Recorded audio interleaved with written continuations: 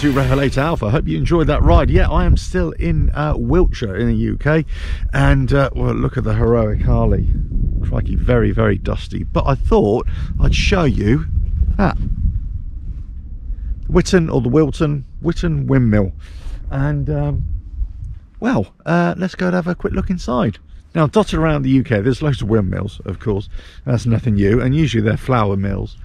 And a lot of these are kind of got preservation orders on them, and local groups of people kind of band together, form some kind of charity usually to keep them going. Some are privately owned, some, as I say, they're just there's a local group just to keep them running as well. Some are still working mills, some do speciality flowers, that kind of stuff. But I don't know about this one. Let's go and have a quick look. I don't even think it's open. Let's go and have a look. Pretty damn big. Now, some of these windmills in the UK are accessible to the public and some aren't.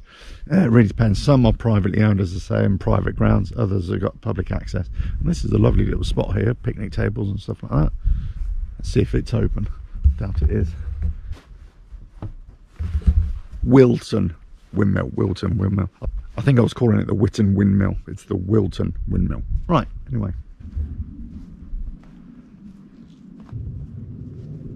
Here you go, little trivia question. What are these for? What are they for? Let us know in the comments below.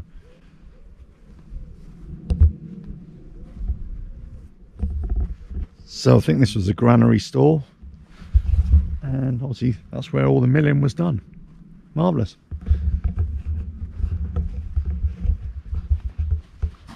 Basically tells you how it all works. Right, back on the road I go. So if you ever want to come and see this, it's the Wilton Windmill, and it's in between Hungerford and Burbage.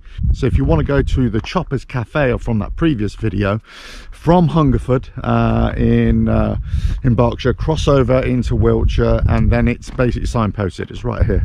So a nice place to come and have a picnic. Right, I must get back on the heroic Harley. I've no idea whether I'm supposed to park there. I've got a feeling I'm supposed to walk up there. But anyway, so much better on a bike, isn't it? Anyway, let me get going on these glorious roads that Wiltshire has. I say I can't praise it enough how lovely it is to ride on these roads with any kind of bike. But you know, the heroic Harley looking very dusty, but coping righteously, I would say. Yeah. Anyway, hope you enjoyed that. I hope you enjoyed the ride and the music and all that. Let us know your thoughts in the comments below. If you want to see more windmills, let us know in the comments below. There's quite a few in the area. I do visit them from time to time, just for my own pleasure, but my own interest, I should say. But so I always find these historic buildings that are not in use anymore, and that there's local people, local societies preserving them. I always find them really interesting. But I say, you know, lots of people associate windmills with, you know, Holland and stuff like that, but you know, the UK still got loads of them dotted about all over the country. Granted, not as many as there used to be, that's for sure, but you know, it's down to the good people in these societies and these charities, or these local people who kind of club together and you know, preserve them. And that's what it's all about, isn't it? Right, on the road I go. Catch you on the next video. Don't forget to subscribe, hit that bell, like and share. Check out the website RevelatorAlf.com. Oh, I am parched. Right, ta-da.